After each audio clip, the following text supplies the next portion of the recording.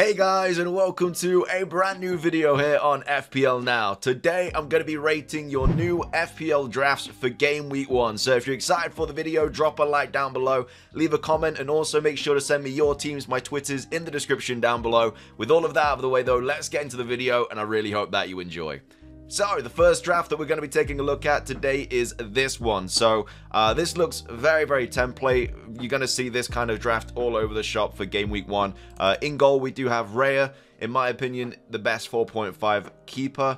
Of course, there are other options as well. You like Sir Pickford, Henderson as well. But yeah, I just think Raya, with the run that Brentford have at the start of the season, it's not too bad. I know a lot of people are going Melier as well for Leeds, but I just don't know. Like, I know that they've got some nice fixtures, but Leeds very shaky at the back. We saw how many goals they conceded last season. I don't know why I've been seeing a lot of Melier in people's drafts, but either way, if you want to go that way, hopefully it works out. But I think Raya is a much better option. At the back, we have Trent, Cancelo, James, and Perisic.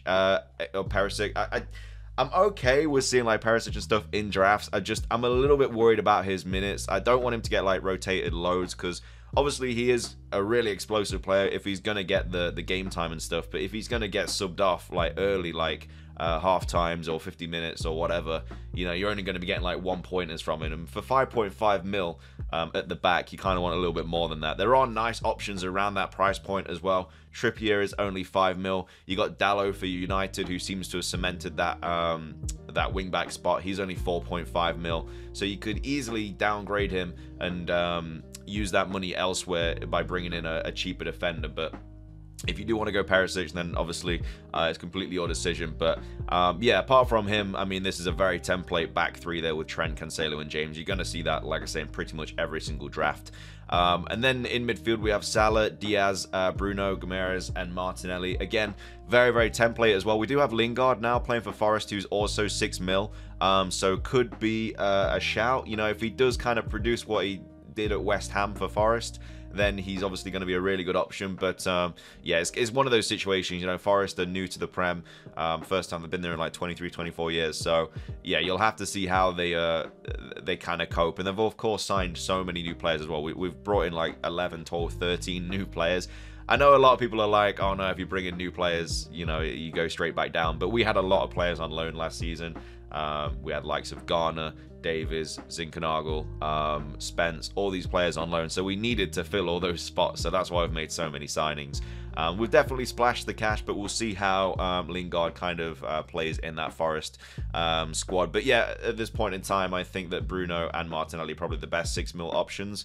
Of course, Martinelli could be on penalties as well. Martinelli's had a really nice preseason. And then, of course, Bruno played really well for Newcastle at the end of last season. And then up top, Haaland and Jesus. Again, Jesus, I think, is going to be... I think he's more owned than Salah now, and I think that's just because of how good he's been in preseason. He's just really leading that line for Arsenal. I think he's going to be a really good FPL asset this season. And then Haaland as well did score on his debut. I think it was like 12 minutes in against Bayern Munich. I don't think he really did much for the rest of the game. I didn't see it, but I haven't heard like that he was like super explosive that game, and I think he just scored like a tap-in as well or something. But either way, he did scored on his debut. I still think Kane, in my opinion, is a better option. You know, he's proven in the Prem. He's had a really good preseason. Spurs look really good preseason as well. And yeah, I just feel like Kane is not going to get rotated. He's also on penalties as well. Mahrez has come out and said that, you know, if you know, he'd like to still take penalties. So we're not even solidified the fact that Haaland is on penalties. So yeah, for me, it's Kane over Haaland, but again, that could easily change. And then on the bench, we've got Forster, Vestergaard, Andreas Pereira, and then Taylor. I mean, I don't think Vestergaard is an option at all. I know he's only 4 mil, but Nico Williams is right there, and he's going to be playing every single game. So for this draft, I mean, get rid of Vestergaard for Nico Williams. And I mean, apart from that, I don't really see too much wrong with it. Again, I'd go Kane over Haaland, but again, that's just completely my personal preference. And then Perisic, I think you could use that money elsewhere and maybe downgrade to a Trippier. And if you wanted to get rid of one of these 6 mil players, you could use that 0.5 to upgrade to maybe a Rashford or something like that. But anyway, that's the first draft. This is the next draft. So Raya in goal again, 4.5 mil keeper option again. You've also got Sanchez as well, who is also a really good 4.5 mil option. But yeah, Raya, I think, is just the player that a lot of people have gone with. This is a very interesting back line here. Robertson, Laporte, Cash, and James. For me, I would 100% just get rid of Cash straight away. Villa's defense haven't been too good at the end of last season, or last season in a whole, to be fair. And I just don't like the fact that you've not got Trent in this team. Again, Robertson could easily outscore Trent this season. It's just Trent is so highly owned. If he does decide to get a haul, you know, gets like a 15-pointer and stuff, and you don't have him, everyone else is going to own him. It's going to really hurt your rank. So straight off the bat, I would downgrade Cash to a Dallo for 4.5 and then use that extra 0.5 to upgrade Robertson to Trent. Also Laporte as well. There's no Cancelo here. Laporte, I think, is a little bit injured. I don't know if he's going to make the start of the season. So if I was going to be bringing in a City player and you couldn't make Cancelo, I'd probably bring in Walker. Since Zinchenko went to Arsenal, and if they don't sign Cucurella, I think that Walker should be an okay option. You know, no one else is going to really play that right back spot. Cancelo, I think, prefers the left back as well. So I think Cancelo will play on the left, and then you'll have Walker for the right. Again, that's only if they don't sign any right backs. I think Walker is a good option. But again, I don't like not having Cancelo in this team. And then obviously you've got James in there, but yeah, I'd get rid of Cash, upgrade Robertson to Trent. In midfield, we've got Neto, Salah, Sancho, and Saka. So again, Sancho you could downgrade to Rashford to help get that money for Cancelo. I just think you need him. Like, Cancelo is another player. We saw how good he was last season. Sancho has been really, really good preseason as well, don't get me wrong. I guess you could downgrade Saka to a Martinelli if you really wanted to keep Sancho, and that would allow you to upgrade to Cancelo. But yeah, I don't know. I really think Sancho could be a good option this season, but you know, I think this back line definitely needs sorting out. And then up front, Kane and Jesus, again, very, very template. And then on the bench, we've got your keeper. We've got, I mean, a 5.5 mil striker on the bench. I don't think you need it, really. That's an extra mil that could be used elsewhere, like for Laporte and Cancelo. And I just don't think you really, really need it. I think at the start of the season, especially because we all get a free wild card for the World Cup as well, I think that you don't, and you're not going to really be activating your bench boost anytime soon. So I don't think you really need a 5.5 mil keeper. I think for the start of the season, because we're all getting a free wild card, I think a 4 mil keeper, 4 mil defender, 4.5 mil midfielder, and a 4.5 mil striker is just the way to go. But yeah, I'm not a huge fan of this draft. I definitely think this back line needs a lot of work. Apart from that it's okay. I would just definitely change this 5.5 mil striker here and use that money to upgrade to a Trent and a Cancelo. And I know it would be very template to do that, but you just kind of have to have them in your team because they're just such good assets to have. This is the next draft. We've got Alisson in goal this time. Straight off the bat, I don't like having Alisson in goal because it doesn't allow you to have 3 Liverpool players outfield. So yeah, Alisson, I'm not a huge fan of. 5.5 mil as well. He's not going to be making like a ton of saves as well. You got to think that these big expensive keepers, they're not really going to be making any save points, so most of the time they just bring 6 points to the table if they get a clean sheet, and if they obviously concede, then it's like 2 or 1 point. So yeah, I would get rid of Alisson and I'd downgrade to if you had to have like a good keeper in goal, Mendy. Obviously Chelsea need to sort out the back. I think Ramsdale is also getting overlooked. I think Ramsdale is a really nice option too. Arsenal have been really, really good preseason. This back line, I'm not a huge fan of at all. Perisic, Van Dijk, Laporte, and Cash. Again, we've already been over the fact that you need Trent. I mean, this doesn't even have Trent or Robertson. Van Dijk is not a good substitute for Trent and Robertson, you know. I mean, he will score a header every now and again, but he's not got the attacking potential that Trent and Robertson have.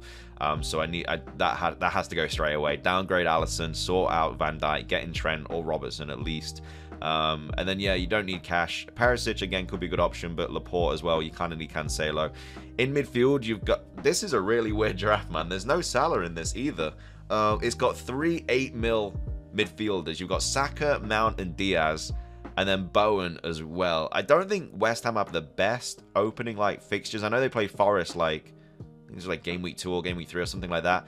Diaz, Mount, and Saka with no Salah. That's interesting. That is very, very interesting. Yeah, I think this draft definitely needs a lot of work. You need Salah in this team. I don't think you need Bowen. I've not seen Bowen in really many drafts at all. I mean, Man City at home isn't the greatest for... I mean, he did score, I think, like twice against them last season when West Ham played them. But Yeah, Salah needs to be in this draft. Like, Diaz isn't a good substitute for Salah, and Van Dijk is not a good substitute for Trent and Robbo. So yeah, that midfield needs changing. Yeah, 10 player at the top, Jesus and Haaland. You got Raya in goal on the bench. You don't need it. Like, you don't need 2 playing keepers on the that's an extra 0.5 that you can take. Another Brighton striker as well. It's an extra mil. You've got 1.5 mil on the bench that you just don't need, and you can use that elsewhere. And then yeah, Nico Williams and Pereira, they're fine. Yeah, this is probably like, this isn't the greatest draft I've seen. This definitely needs a lot of work, 100%. You need to sort out the back line, you need to sort out the midfield, you need to get Salah into this team, you need to get Trent or Robertson in this team, Cancelo in this team. Drop Alisson. Like, if you drop Alisson into a 4.5 mil keeper, that's a mil there. You can drop Raya to a 4 mil keeper, that's another 0.5 mil, and then that's another mil there if you drop to a 4.5 striker. That's like, what, 2.5 mil, 3 mil that you got that you can just easily pump into the rest of your team. Yeah, not a huge fan of this. Definitely needs a lot of work. The final draft we're going to go over today, this was sent to me like a week ago before Zinchenko signed for Arsenal, which is why he's still a City player. Still a good option as an Arsenal player. But Raya in goal, and then, yeah, so Zinchenko, Laporte, Chilwell, and Trippier at the back. No Liverpool defense at all. This is a really interesting draft because you've got Kane and Haaland up top, and then you've got Son, and then you've also got Sterling as well. This is a really weird draft. Hang on, let me get my head around this. So you've got like 3 premium players. You've got Sterling, who's what, like 10 mil this season. You've got no Liverpool defense. You've got Chilwell over James, no Cancelo. Trippier and Bruno as well. And what's the bench saying? Yeah, okay, so this is the bench, which is fine. You got your 4.5 mil players and your 4 mil players there. But yeah, you've kind of got rid of Salah for Son. You've gone double Spurs. You brought in Haaland, Sterling as well. I don't know. I feel like tripling up on City with no Cancelo, I think, is a bad shout. I think you definitely need Cancelo in this team. I'm not sure what I would do. Right, so I'd probably get rid of Zinchenko for Dalot. I mean, I'd probably downgrade Sterling to a Mount if you have to have a Chelsea player, and then that's like an extra 2 mil there.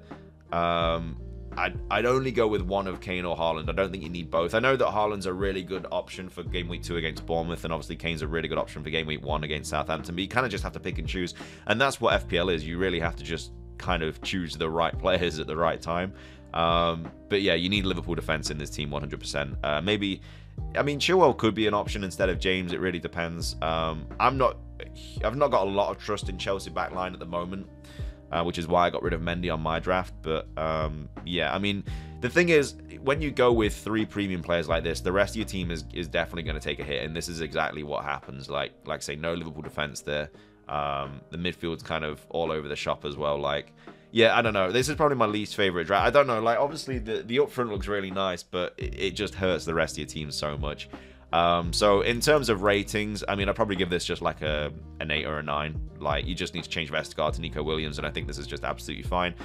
This draft, I mean, it's not too bad, but you definitely need like Cancelo and Trent in this team. You don't really need Cash, and you don't need this strike here. So I'd probably give this like a 6.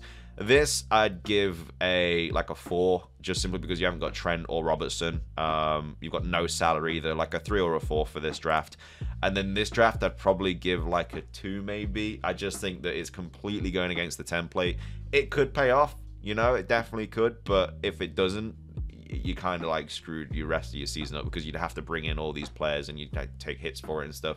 Not a huge fan of it, but either way, that is going to be everything for today's video. Hope you guys enjoyed. Remember, if you want me to rate your teams, make sure to send them to me. Twitter is in the description down below.